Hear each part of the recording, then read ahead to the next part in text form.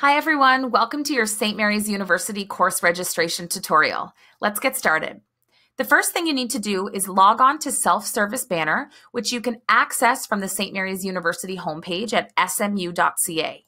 We'll click Self-Service Banner, and when that brings us to the new page, we'll click Enter Secure Area.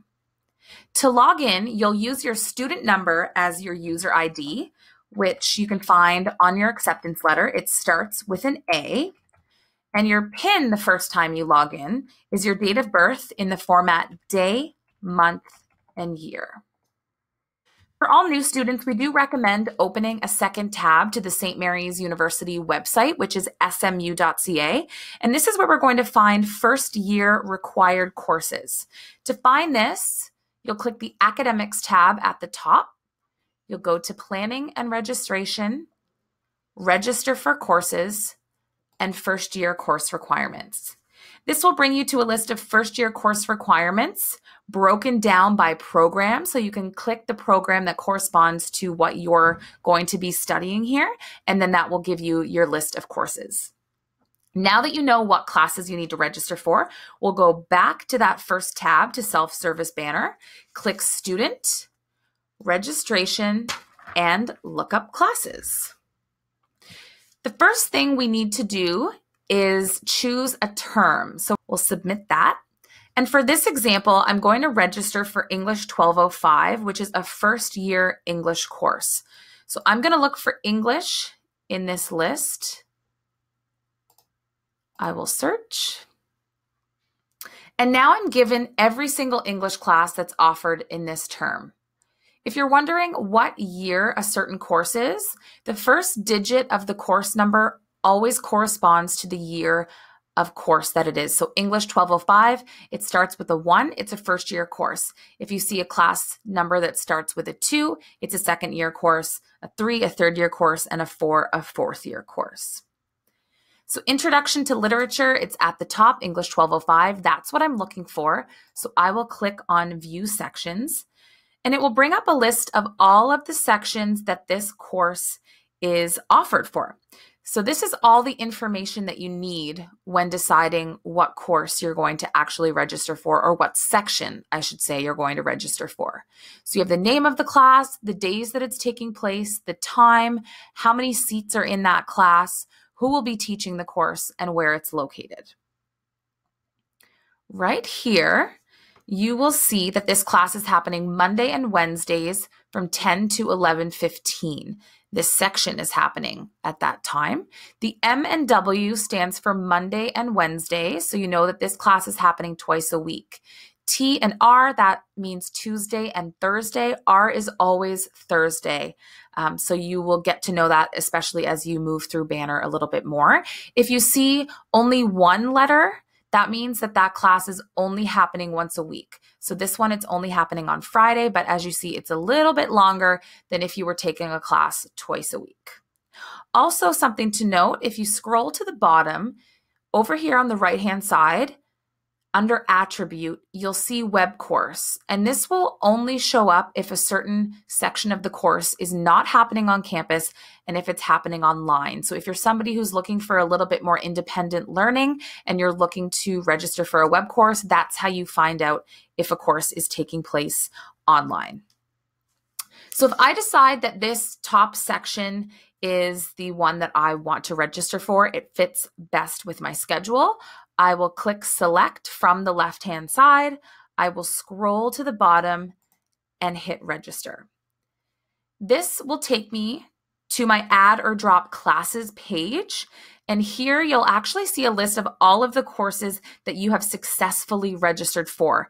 Now, if my registration was unsuccessful, I would get a web registration error here, and it wouldn't let me register. So next, I would register for another class by going back up to Registration, look up classes, and I would repeat the process. Now, once you've registered for all of your courses, you can view the full timetable, which is under Week at a Glance. You can find that at Registration and Week at a Glance. And this will automatically take you to the current week of classes that you're in.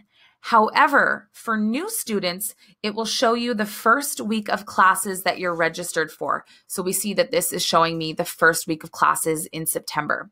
Now, if the first day of classes in a new semester is in the middle of the week, like this coming September, we're only going to be able to view the classes that are happening in that first half of the week. So in order to see what a full week of classes looks like for you, you'll want to click next week, and it will bring you to the full week's view of classes. Back to registration, if you wanted to drop a class, you will go to Add or Drop Classes, and under Current Schedule, you will find the class that you're looking to drop, select Web Drop from the drop-down menu, scroll to the bottom, and click Submit Changes. And there we go. We've successfully dropped that class.